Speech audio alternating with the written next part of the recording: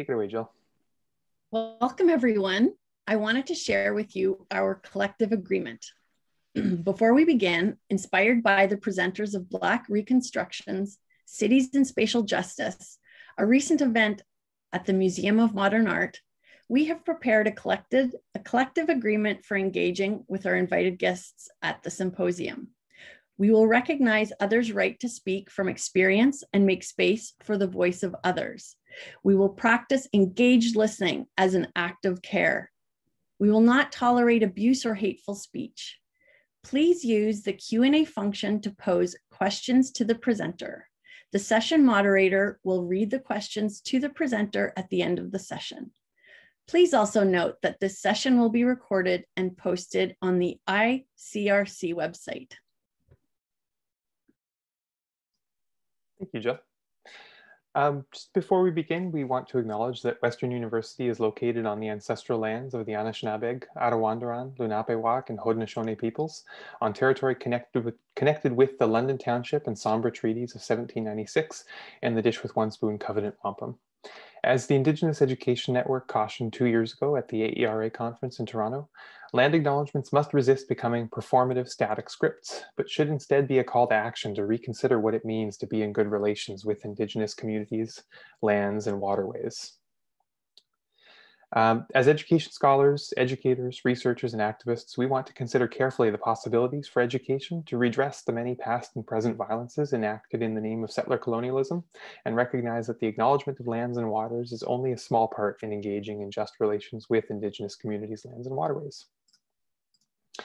Good morning, and welcome to day 2 if you were here yesterday for day 1 of the symposium, then welcome back. But if you are just joining us for the first time today, then welcome. Welcome to the Curriculum and Pedagogy for Uncertain Futures Symposium, being presented by the Interdisciplinary Centre for Research in Curriculum as a Social Practice at the University of Western Ontario. My name is Corey Job, and I am a doctoral student with the Faculty of Education at Western, and I'm just so happy that you're all here with us today. The ICRC is a research center within the Faculty of Education at Western, comprised of both faculty and graduate student scholars who work in this collaborative community and university network to advance research in curriculum studies and to inform public policy and pedagogy in the 21st century. We're delighted to be coming together in this virtual space, and this symposium has been curated as a multidisciplinary forum for reimagining the possibilities for curriculum and pedagogy in what is a particularly salient time for this kind of speculative thinking.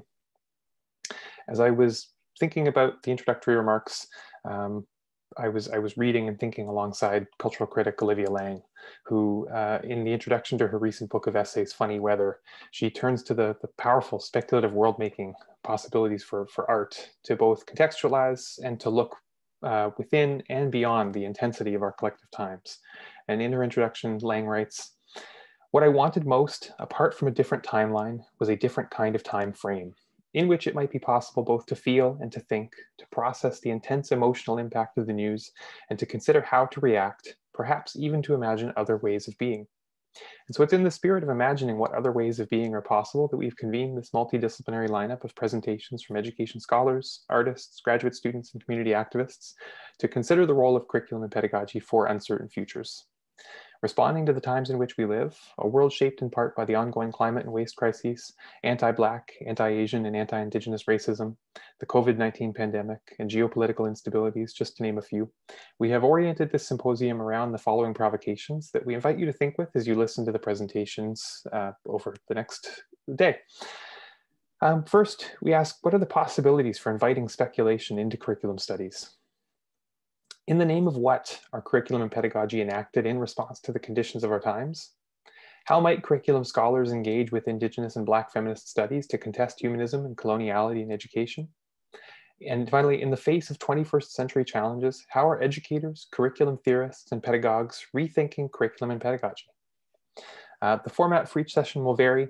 However, each session will include time at the end for questions and answers between audience and presenters, and you are invited to use the Q&A function to share your questions with the moderators, who will then facilitate this portion of the event.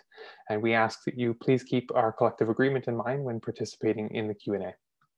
I would like to recognize the collective work of the Symposium Planning Committee, comprised of graduate students and the director of the center, Tatiana Zakharova, Malvika Agarwal, Jill Dombrowski, Samia Javed, Sarah Hennessy, Courtney Niedig, Lisa Marie Gagliardi, and Veronica Piscini-Ketchupa. If you are joining in and sharing the conversation via social media, please feel free to tag any of the Symposium Planning Committee and any of the presenters if they're on social media, and to share your experiences using hashtag #UncertainFutures2021 and hashtag WorldsToCome2021. We are recording each session, as Jill mentioned, and the videos will be available on our website at www.icrc.uwoca.ca in the coming weeks. And thank you. I know it's a bit repetitive if you've been here for the sessions. I have to say it 3 more times today, but there are many people joining in for different sessions. So some of you, if you're hearing it for the first time, welcome again. I'm going to turn it over to Sarah Hennessy, who will be introducing this session's presenter. Thanks, Corey. I'm going to start our introduction and I'm going to hand it off to my colleague, Samia. Ainara Alleyne is a 11-year-old student from Southwestern Ontario, and I was lucky enough to have the pleasure of hosting Ainara in my early childhood class earlier this year at the Faculty of Education. And her voice, bringing her voice into our classroom with teacher candidates, made an enormous impact on how we understand curriculum and how we understand our roles as teachers. So without further ado, Samia, I'm gonna hand it off to you to continue the introduction, and we'll go from there. All right, thank you so much, Sarah, and good morning, everyone, and thank you for joining us on this cloudy Friday morning.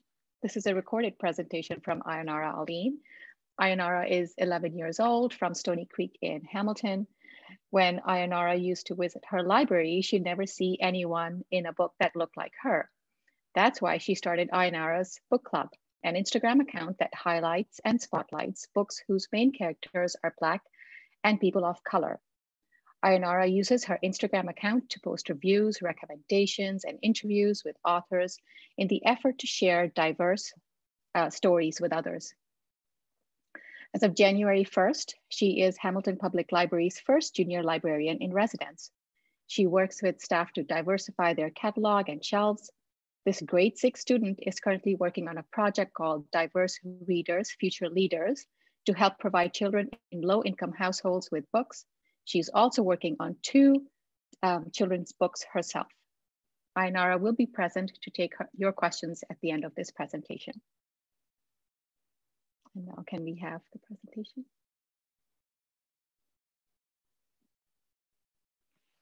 Thank you for that great introduction. Thank you so much, Mrs. Sarah Hennessy and everyone at Western for asking me to be here today. It was such a great experience speaking with the teacher candidates early this year, and I am so grateful for the opportunity to speak with you all today. I'm going to admit that looking at all the speakers over the last few days, I was a little intimidated. I am so honored to be here with you today, and I hope I can contribute something meaningful to this event. Before we get into it, I would like to acknowledge that I'm speaking today from the traditional territories of the Haudenosaunee. The city of Hamilton is situated upon the traditional territories of the Erie, Neutral, Huron-Wendat, Haudenosaunee, and Mississaugas. This land is covered by the Dish with One Spoon Wampum Belts Covenant, which was an agreement between the Haudenosaunee and Anishinaabe to share and care for the resources around the Great Lakes. Today, the city of Hamilton is home to many Indigenous people from across Turtle Island, North America, and we recognize that we must do more to learn about the rich history of this land so that we can better understand our roles as residents, neighbors, partners, and caretakers. I am so nervous. Okay. Well, my name's Ainara, you already know that. I run Ainara's Bookshelf, my Bookstagram account, where I highlight books and authors of diverse cultures and backgrounds. I started Ainara's Bookshelf after I realized a lack of diverse books in my school library. The lack of diverse books isn't the root of the problem, though. It's a symptom of a bigger issue. The lack of multicultural, diverse approach to teaching and education. That seems like a bold statement coming from an 11-year-old, but I don't mean it in a negative way. I just think as an Afro-Latina elementary kid that my classmates from minority cultures, as well as the ones from European descent, would be better prepared for life in the future if diversity was a key element in our education. We live on a diverse planet. Canada is one of the most diverse countries on this planet right now, but that is also changing. Soon, half of newborns will be from a racial or ethnic minority. By 2050, the entire world will be a melting pot of race and culture. If we don't deal with the lack of understanding of diversity and culture, we won't be able to right the wrongs of the past. The way the system is currently set up is not preparing students for the real world or the world of work. The real world will be filled with diverse cultures. Technology could have you working remotely with a team member from anywhere in the world. We need to learn from an early age that our differences aren't strange or not normal, but just unique and different ways to do things. Teachers are usual on the front lines, and it's important that you help us children navigate this world. The racial diversity of teachers, most times, does not mirror the racial diversity of the classroom. So it's almost certain that you will, even as a student teacher, be in a position to be teaching students that have a completely different religious, cultural, ethnic, or racial background than you do. I did not have a teacher of color until I was in grade 4, and she has made a long-lasting impact on my school life. Not just because of the color of her skin, but because of an empathy, understanding, and connection that I feel other teachers didn't take the time to achieve or didn't know how to. Shout out to Ms. Fernandez. And again, this doesn't mean that teachers before or after her did not provide me with an education that allowed me to learn the curriculum and get good grades. I'm just saying that the confidence, empowerment, self-worth that she helps grow inside me are equally, if not more important tools to take into the world. I may not be speaking with you today if it wasn't for Ms. Fernandez. The fact that I'm here means that people are open to listening to this idea. But I also know that there will be some people who disagree. If you sighed or rolled your eyes at any point during what I was saying, then I beg you to just hear me out. I know. Diversity, diversity, diversity, it's everywhere. Since last March, the awareness and push for diversity has been at an all-time high. Unfortunately, like most things, when something is in your face all the time, you tend to grow numb to it. I want people to not think that diversity is an attack on whiteness or my classmates of European descent. Diversity applies to you too. We have Little Italy, Portuguese district, Greek town, etc. The goal of diversity is to embrace and understand each other. For example, Italian names are common in my school. If you have a name like Luca Di Santis, it seems like a regular name because we are accustomed to it. Mohammed Javid, however, seems strange and other. Put Luca Di Santis in a school with different demographics, and his name is now different. The goal of diversity in education should be that neither are outlandish in either situation. We need to know how to understand. We need to know and understand our differences. I have given you the why. There are many people who are older than me and smarter than me that can give you the how. I will finish off with some examples and ideas I have about how we achieve diversity in education. Let's start with the 3 L's. Learn, listen, and love. Teachers need to learn about the cultures and ethnicities of their students. I'm not saying you have to be a walking encyclopedia, but you have a set number of students per year, and they change every year. If you take time to learn about the culture of the kids in your class, as the years go by, you will learn about many of them and be able to incorporate what you have learned in your teaching. Also, listen. Listen involves listening to students. Listen to how they want their names to be pronounced. Listen to their complaints about being harassed or bullied. Listen to how they learn. Love is basically the foundation of the other two. You need to love, understand, and emphasize with the mission. Otherwise, you won't be motivated to learn or listen. A real-world example would be a story I read just a few days ago about a student right here in Ontario. His virtual class was using an app to make a class photo. These photos were made up of avatars that looked just like the students. This student, however, was Sikh, so he wore a Sikh head covering, which was not available in the app. The student, along with the help of his teacher, reached out to the company and asked for them to add Sikh head coverings along with other head coverings to be added to the program. 2 months later, after receiving pictures from the students, the company released an entire line of turban and other head coverings for the avatars. The article quotes the student as saying, "It's really inspiring. I'm really happy I was able to make a change." He said the fact that the company listened made him feel proud, happy, accepted, and adequately represented. Like I even made a change in the world.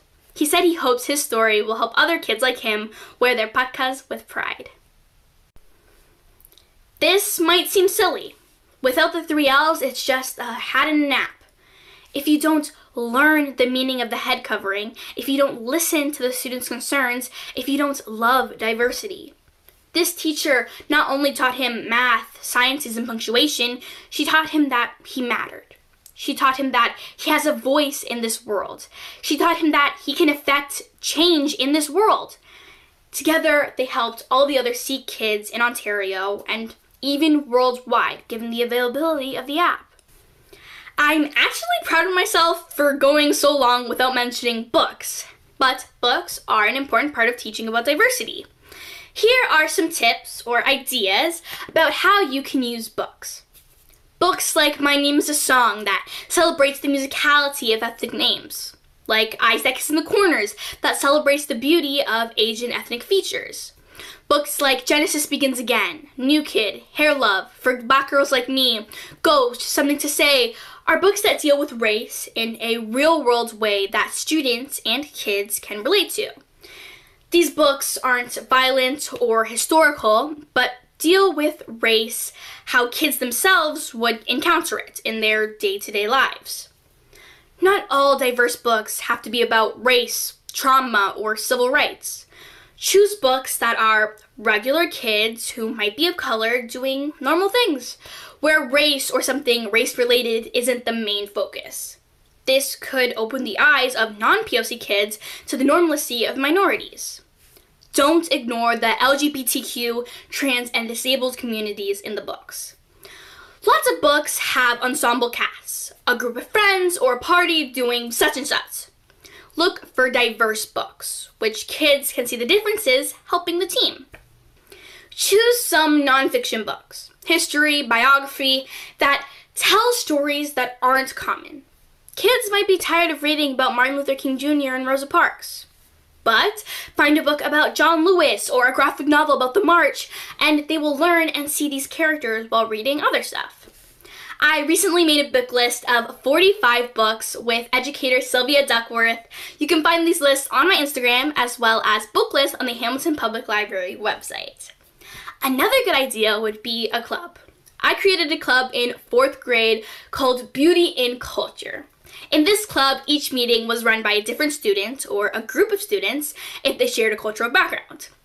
They had a week to prepare, with the help of a teacher or myself, a presentation about their culture and an activity. For example, I made a presentation on Barbados, and we all made crop over carnival masks as the activity. This is an inclusive activity that all students can do that will also clue them in that everyone else's cultures is just as valid as their own.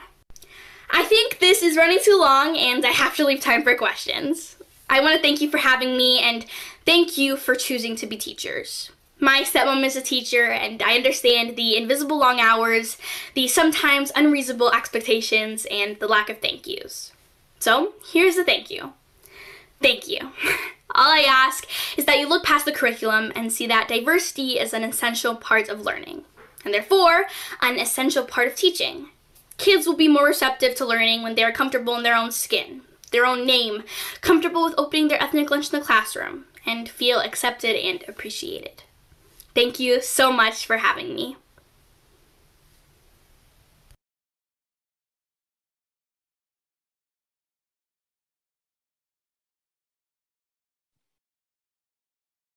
Well, Ainara, I'm going to start us off by saying thank you for your honesty, your joy, and your willingness to share.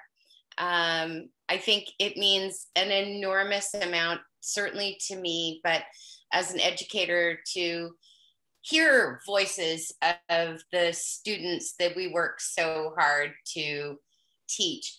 And this idea of learning and listening and loving, you did such an eloquent job of explaining what that means and how that feels in real life. And so I thank you for that. So Samia and I have a couple of questions that we've got to start us off. Samia, do you want to head in with the first question? Oh, you're muted.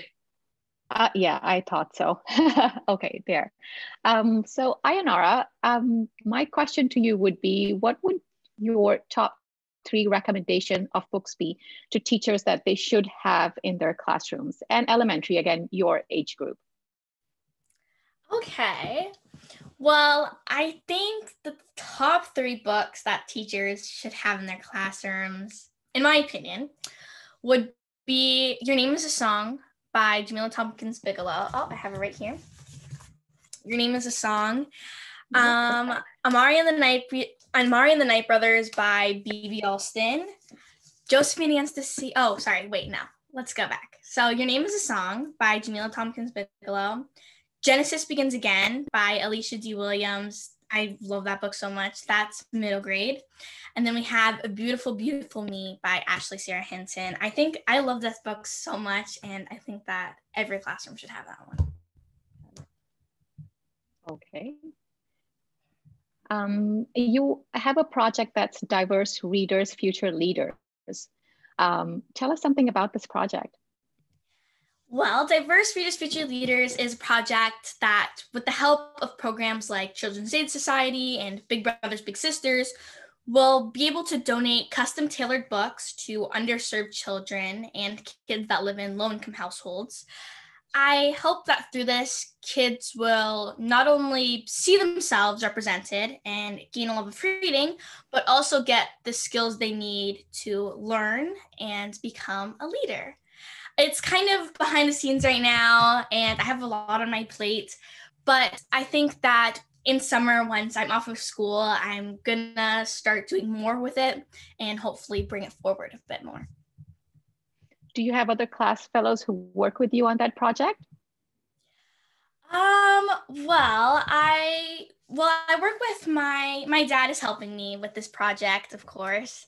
And I think that we have lots of contacts, especially through Instagram. I've had lots of teachers and educators and publishers who are willing to reach out and talk to me. So I think that with the help of them and with my dad, I think that it will work out, and I hope that it will go smoothly. And so far it is.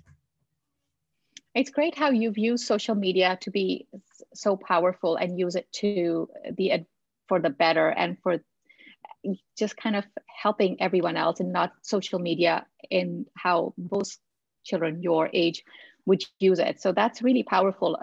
The positivity, the outcome from what one good thought can do, and how social media can multiply that and make it so much bigger. That's awesome. You're also working on 2 books yourself. Can you tell us a little bit about that? Okay, well, I can't say too much, but they are about the 2 main topics of my bookshelf. A love of reading and diversity. One is about loving reading and exploring books, and the other is about diversity and uniqueness. Okay. Oh, wow. When can we expect them to come out? No promises, so I'm not going to say anything for that. Well, we'll be looking out for that, and I know Sarah will be looking out for that as well, for sure. Okay, and you're also Hamilton Public Library's first junior librarian in residence. Tell us about that.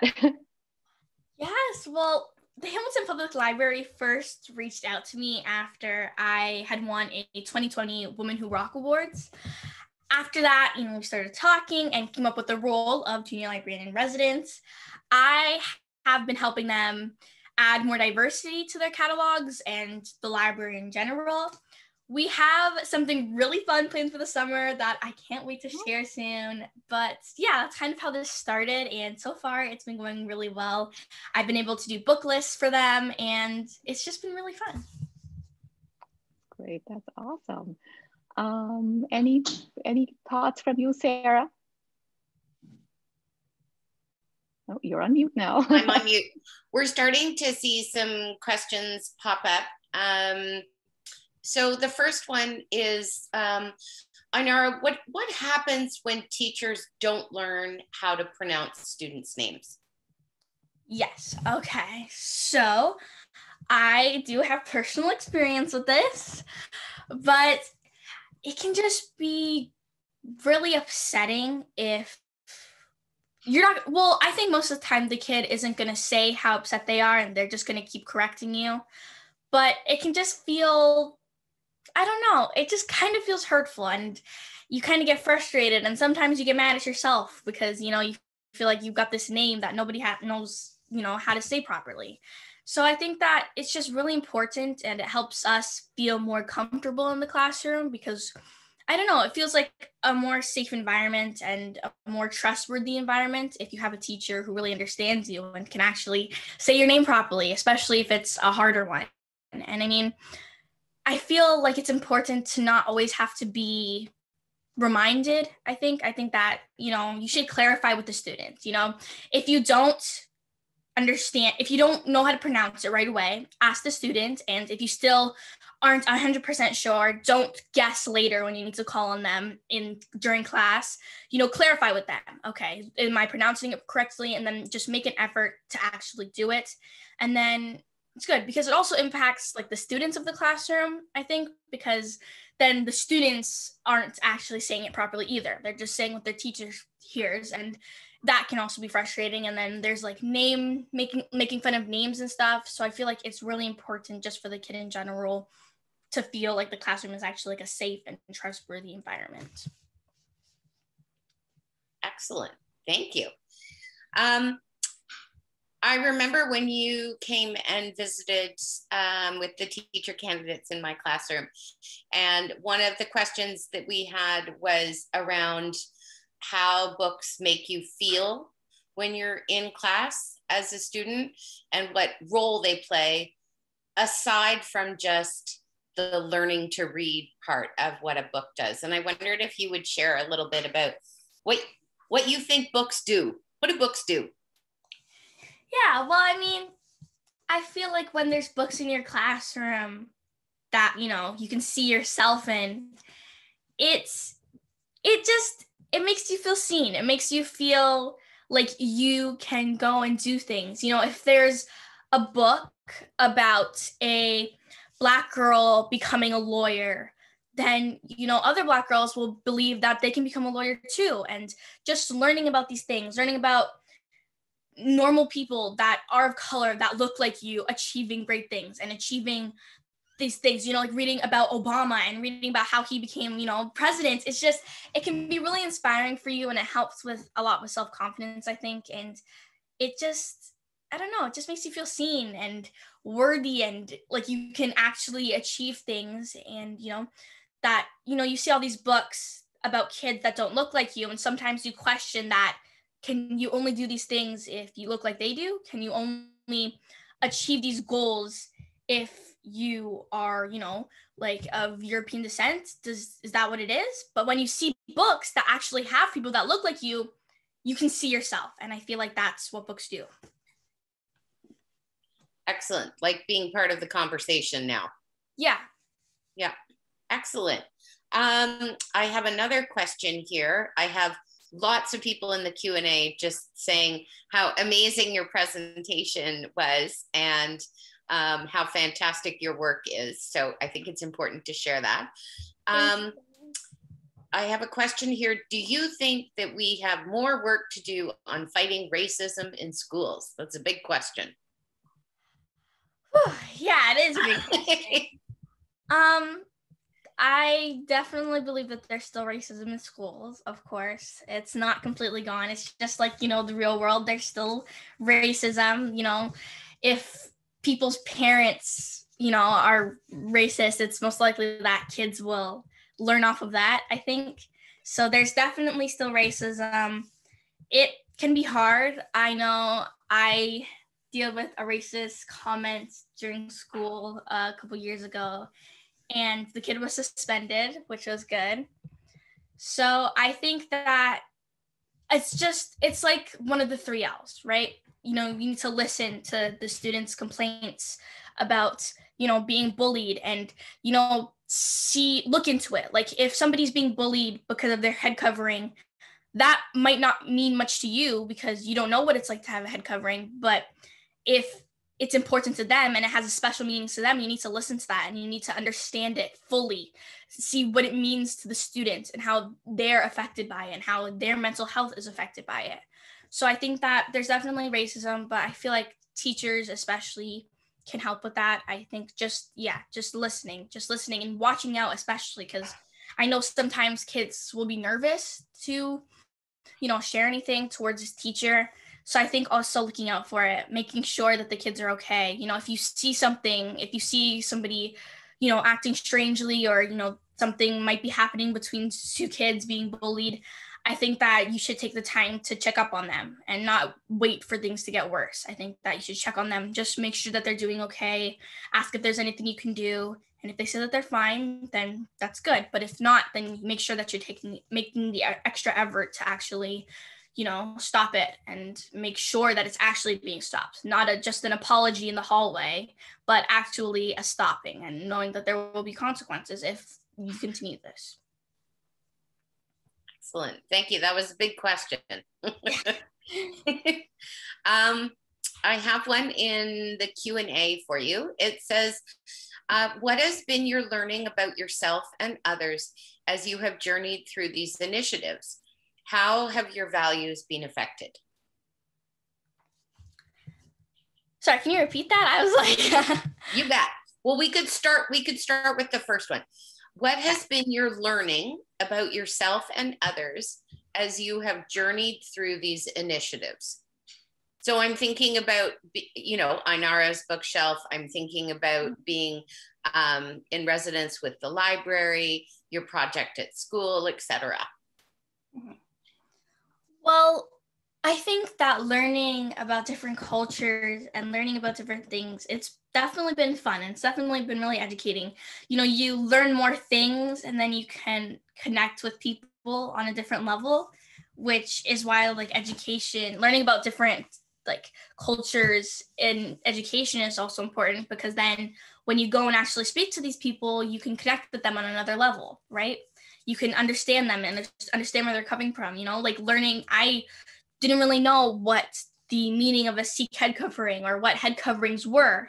But when you learn about them, then you understand, oh, okay, this is really important, right? And when somebody's doing this, it's because it has a special meaning to them, right? And I think doing that club, Beauty and Culture, was really interesting because it was not only helping the other kids in the group learn about, you know, the students' culture, but it was also helping that the student who was working on the presentation learn about their culture. You know, there's times where you don't fully know everything about your culture or you're not really sure about it. And seeing some of the kids actually like learn and discover things about, you know, their background and the places where, you know, their parents came from and stuff, I feel like it's really interesting and it can be really fun. And just doing the activities adds another, you know, level of interest, and it helps the kids, you know, actually learn more, I think. So it was really fun to do that. And, you know, it helps me myself learn about other cultures too, right? When you're helping these other kids. And I feel like everybody's learning. You know, I'm learning, even the teachers who are helping them are learning, the student themselves are learning, and then the rest of the group is learning. So it's just a bunch of learning experience, and it can be really fun sometimes. Yeah, I think it's an interesting way to exist in the world, to position, if everybody positioned themselves as co-learners, right? So one of the hats I might wear is an educator, but another hat that I'm always wearing is a co-learner. I'm learning with you. We're learning together. So I have another question for you here. it says, Ainara, you talked about the problems with, and I'm using quotes here, what is normal? That when we create the normal, we also create the abnormal and the different. And one of our speakers yesterday was mentioning this concept of refusing the normal. And I wonder what you think about that idea going forward of refusing the concept of normal. Yeah, I mean, I don't think that normal should be a specific type of person, if you know what I mean. I think that normal should be being yourself fully. I think that that's what normal should be, because why are you trying to be somebody else's normal?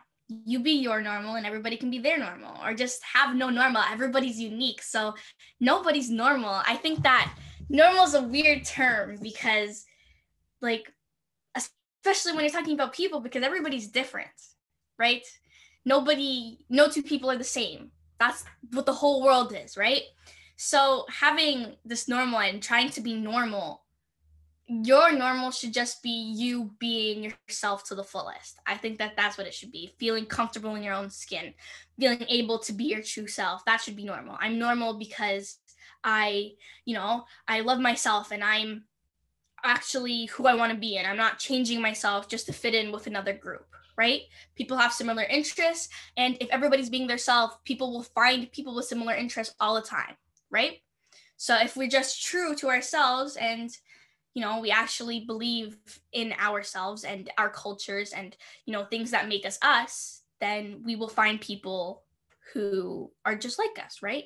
So I think that no normal should be a thing, because I don't know, I feel like there's no normal really. So yeah, I feel like we could start a t-shirt company that said no normal, I refuse normal. I mean, I put it on your list of books that you want to write. There's no normal. Exactly. Excellent. Samia, do you have any questions you want to add in here? No questions, just a thought that it is so important what Ainara said about the normal or the not so normal. And I think as educators, it is our job to provide that environment or create that environment in our classrooms to support everyone to be themselves, to be their best selves, and not to kind of try to be somebody else. And so creating that safe environment, kind of including everybody's voice, all of the things that you said in your presentation, the thing about the Sikh boy and his headgear, that story just gives me goosebumps, because what an impact that teacher made, not on just that one Sikh child, but all of the other 20-25 kids in that class, that everybody was now writing a letter to this company saying, you need to include this. And moving forward, those 20-25 children are also going to stand up for everybody who thinks or seems invisible or doesn't have a voice, help them find their voice and be their own normal. So wonderful, wonderful thought-provoking ideas for us, Ainara. Thank you so much. I have another question here. So Ainara, a lot of us here, myself included, teach and work with very young children in childcare, and we know that you think a lot with your brother. Any suggestions for early childhood educators? Any suggestions, like book suggestions? Yeah. Book suggestions. Yeah, I have tons of book suggestions. I mean, yes, I have my brother, and he likes reading bedtime books, and he always wants a book before bed. And I also have a little sister who loves books and flipping through books.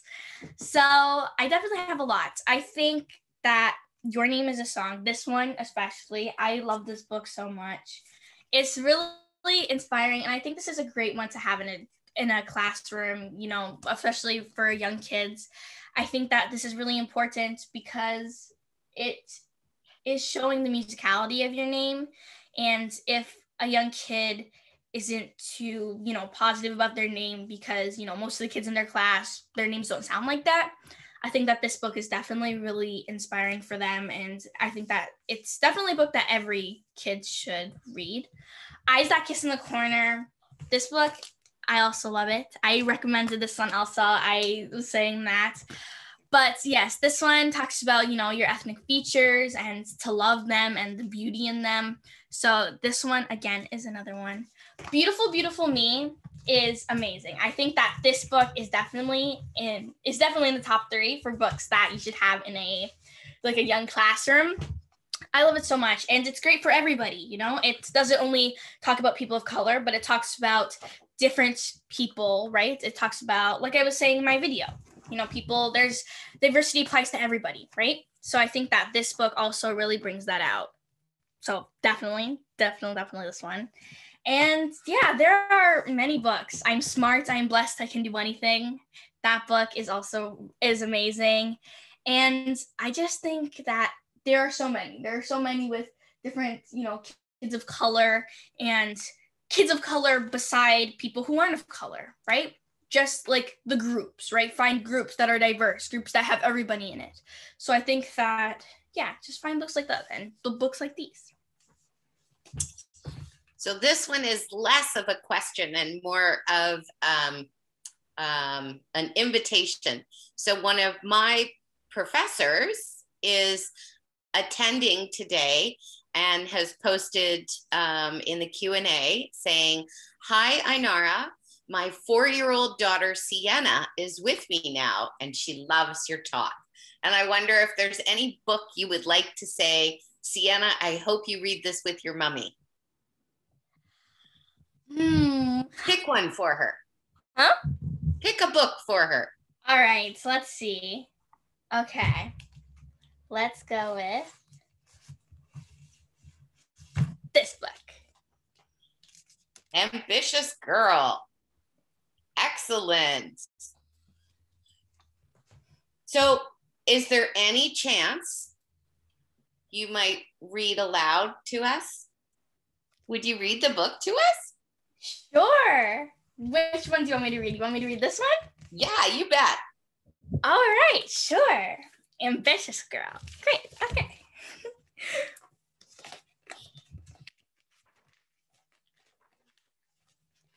Okay, let's go. Let me find a good position that I can show the pages. All right. Okay. Don't let anyone tell you who you are. You tell them who you are.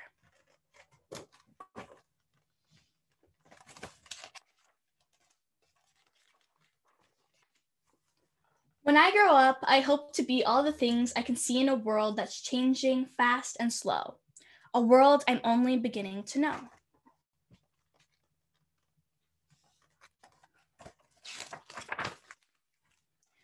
I want to go, go, go out the gate, but sometimes all I hear is wait.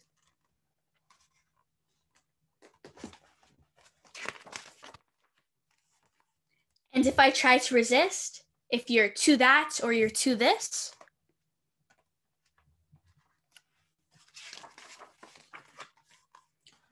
those words may try to dim my light, but Mommy says that words passed down can build me up to new heights.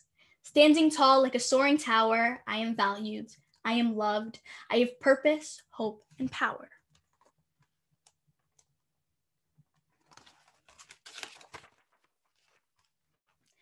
Ahead of me, sisters, aunties, mothers have opened so many doors. Grandma says, you may be the first someday, but don't be the last. Make space for more.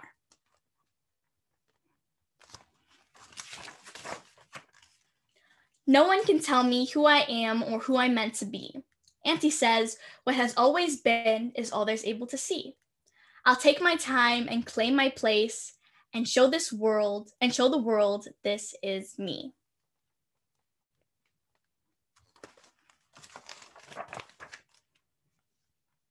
Persistent means I won't give up. Assertive means I won't back down. Confident means I believe in me. Proud means cheer for us, the world around.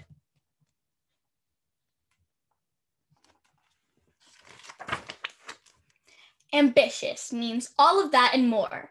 I have goals, but I'm not keeping score. Ambitious girls, we get things done. If life's a race, we're ready to run. If we fall, we get back up. And if we fail, it's a chance to disrupt.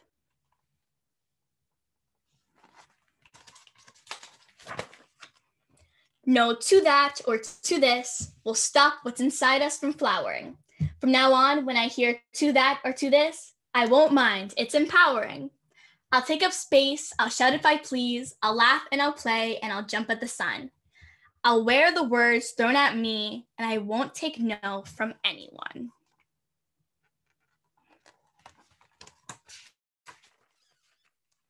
I'm not afraid to make some noise. I am more than ready to use my voice.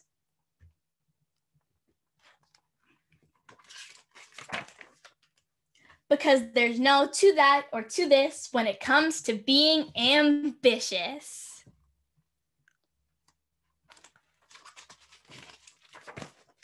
The end.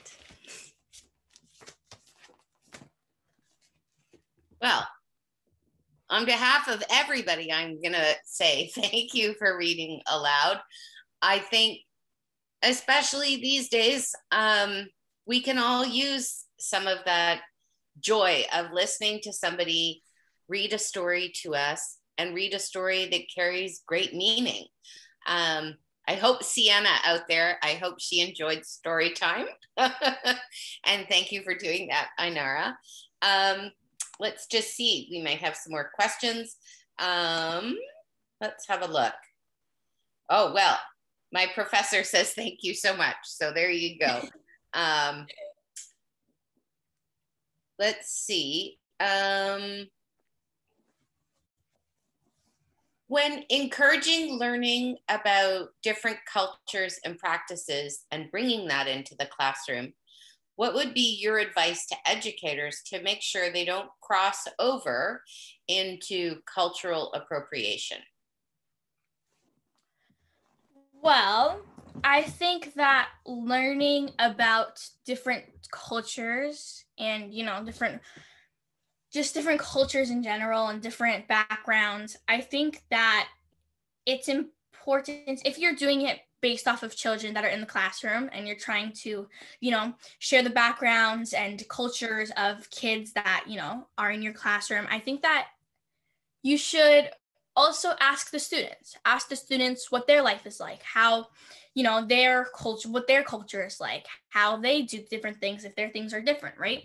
I think that you should make it more engaging. And I think, when you're doing research for these things, I think that you should definitely, be careful. I'm not 100% great with this, subjects. Of course, like I said in my video, there are many people who can share more with you, but I just think making sure that you triple check that your facts are correct, because, this is a topic that if you get things wrong, it might, affect the kid or kids that, are from this culture, and it might make them feel like, that they're not being represented or seen properly. So yeah, I think definitely asking the kids as well will be helpful, and, verifying with the kids what is right and what is wrong will be very helpful for them. And especially if you're sharing it with the entire class, it'll definitely be very educational and very, like making the kids feel seen. I feel like that is what would happen if you did it, which is good. But yeah, just, triple checking and then actually asking the students for their advice and their words. Excellent. I know talking about cultural appropriation is a big topic. I sort of felt like one of the things I might do is to go back to what you said about learn, listen, and love. And that before anything comes into my classroom, what do I need to learn? How do I need to listen? And is it coming with love? And I mean, that's one of my big takeaways today, aside from the fact that I might replay this video just to have you read a story to me before bed. Because I think we all need more of that. Yeah. I'm just looking for our questions. Oh, here's one. So 4-year-old Sienna, her mom has typed back, "I love you and you read so well." Oh, thank you. Yay, Sienna. Thanks for participating.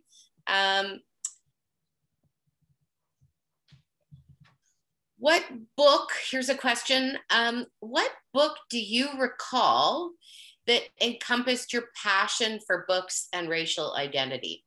Because there a book that came to you that you go back to all the time, that brings your book passion and racial identity to you? Well,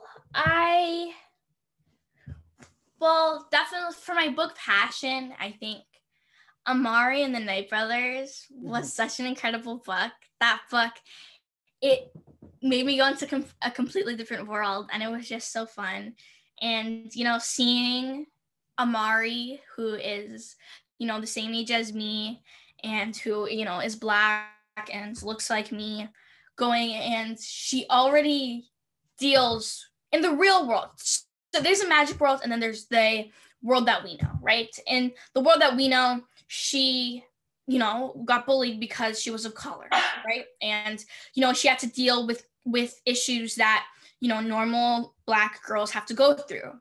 But then she goes into this new magical world where you would expect that things would be different and everything would be just magical and fun. But then she's also different there, right? Because she has a different kind of magic.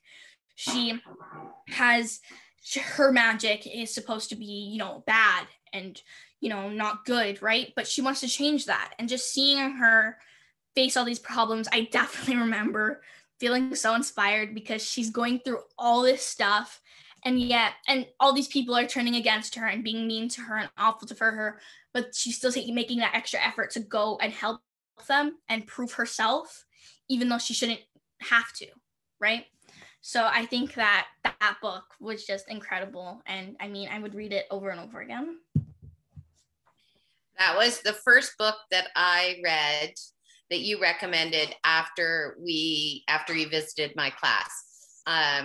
And I have since ordered more than a few copies for people in my life, because it really is an amazing recommendation, and it changes you. The books have that amazing power. So I'm looking at our time, and I'm also looking at the questions and comments, and I'm not sure if I can even come close to summarizing, except to say that I think what you've done today and bringing your voice and your courage and your enthusiasm and your knowledge and your joy to us today, as one of the comments somebody posted was that you've reinvigorated us. So those of us in teaching, there are good days and there are bad days, and sometimes it's hard. And I think hearing your voice is bringing back some of that joy and energy in the work that we do. And so I want to say thank you. I genuinely appreciate, as always, what you do and owning your voice and the willingness that you have to share your voice. It means a lot. You've certainly changed me. I certainly am still learning with you. And so I would encourage you to keep it up. And if you have any last questions for us, any last words you would like to share? I just want to say thank you so much. I'm glad that, all these people that are on here actually wanted to listen to me and hear what I had to say and, learn more about this topic.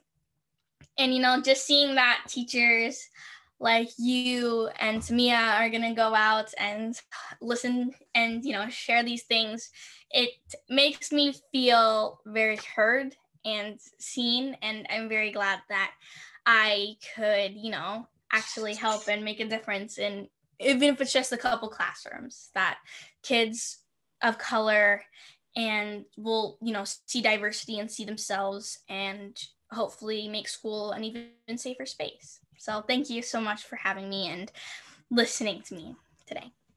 Excellent. And with that, thank you, Ainara. Thank you, Samia.